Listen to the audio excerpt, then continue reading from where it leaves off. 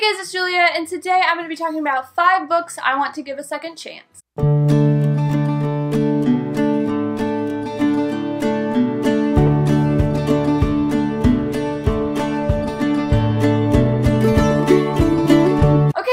Get right into this video. I don't really have much of an intro to talk about. So basically all the books I'm going to be talking about today are books that I have either DNF'd halfway through or in the near beginning, or books that I've read the first book to and just decided that I wasn't going to continue on with the second book, but now I'm thinking that maybe I want to continue on with the series. Yeah, I'm just going to get right into it. The first book that I'm going to talk about today is A Darker Shade of Magic, and I know this is like a very unpopular opinion. This book is a very well-loved book by many, by the masses in the YA community and the non-YA community, because this is actually an adult or new adult book. So anyway, I ended up buddy reading this with my husband last year towards the end of the year, and I just didn't really love it. It was okay. It just was really kind of boring to me. There wasn't a lot going on. I mean, there was, but there wasn't. And there wasn't enough action in it. I think that this was a very character-driven story, I thought, in my own personal opinion, and I really do like more of a plot-driven story.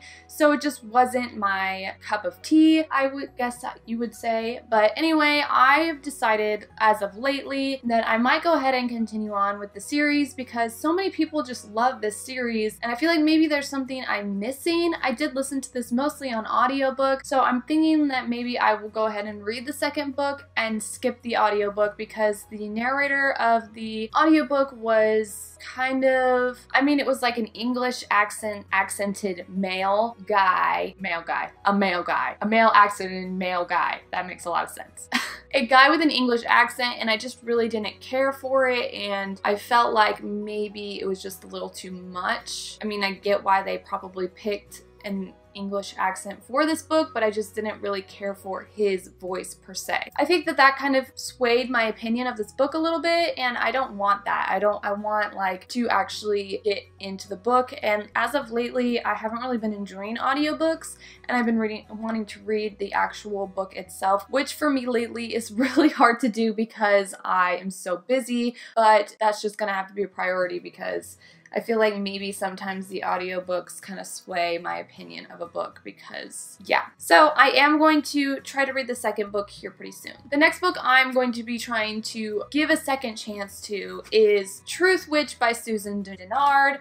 This is one that I was super excited for. I bought the first and the second book at the same time because I was so excited for it. I was for sure going to love this book. Like, I just knew that I was going to. And then I started listening to it on audiobook and hated it. And I do think that that has nothing to do with the story itself, but it has everything to do with the narrator of that audiobook. I hated the way that she talked. I just couldn't stand it. It was just awful, and I couldn't get myself to listen to it. There have been narrators that I've listened to, and I didn't really like their voices, but I could still get through the book, like with A Darker Shade of Magic, but this one I had to just stop listening to it, and then because of that it just turned me off to the book and I couldn't read it. So now I want to reread this book. I got about a fourth of the way through of the book and then put it down, so I think I am just gonna try to reread this as the book itself. Definitely not try to listen to the audiobook again because that was a mistake. Next is another one that I read the first book to but didn't really plan on reading the second because I just didn't really like the story, and that is Frostblood by Ellie Blake. Surprisingly,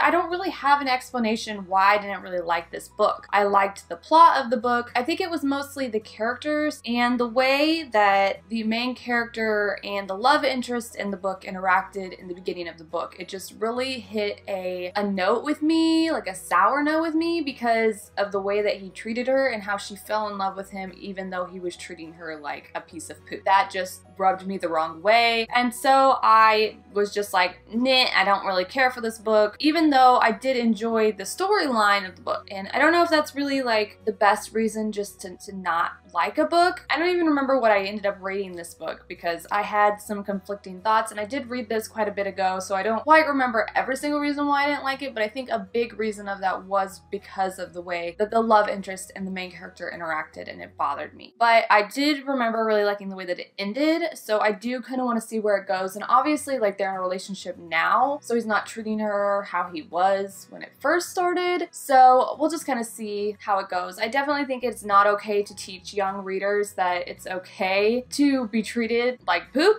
and to fall in love with people who treat you like crap, but I still want to try to read the second book and see where it goes because the plot was so interesting. If you're a young reader, do keep in mind that the way that the love interest treats the main character is not appropriate, and do not, I repeat, do not let a man treat you like that and fall for them, because there are so many men out there who will treat you good.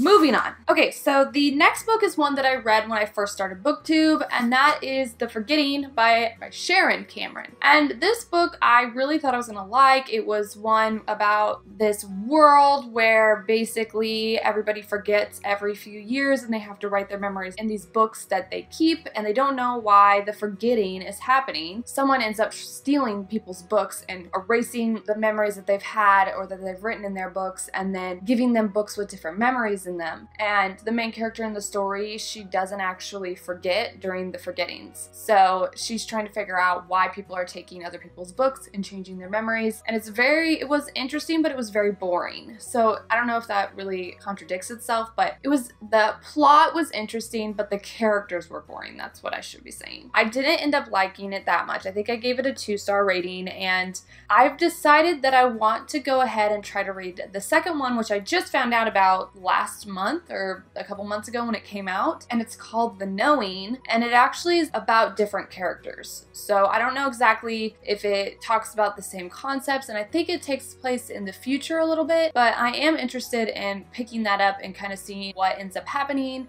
And I probably won't give it like a complete second chance. Like, I'm gonna definitely read that book because I feel like I'm going to read maybe like the first maybe 100 pages and see if it's boring, and if it is boring, then I'm not going to continue to read it, because this one didn't pick up until the last like 3 chapters of the story. So definitely not about that life.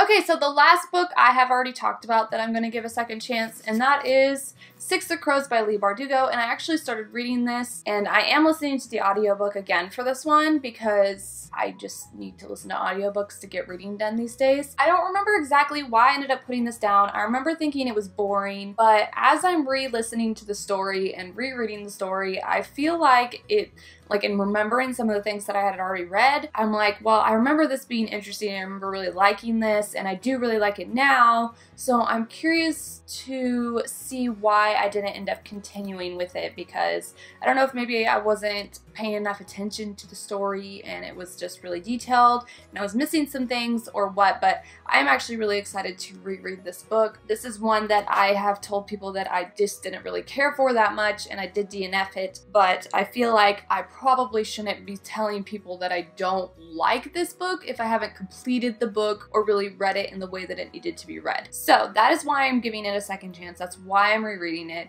I feel like there's a reason why everybody loves it so much, so I need to just try to read it again and see if maybe I missed something. So I'm only a couple chapters into rereading it, but so far so good. We'll see once we get into like the 100s, because I remember I DNF'd it exactly halfway through, like in the 200s. So kind of see what happens. Anyway, so that is really it for this video. I would love to hear a couple books that you'd like to give it a second chance to. I'd like to hear if you have any thoughts on the books that I want to give a second chance.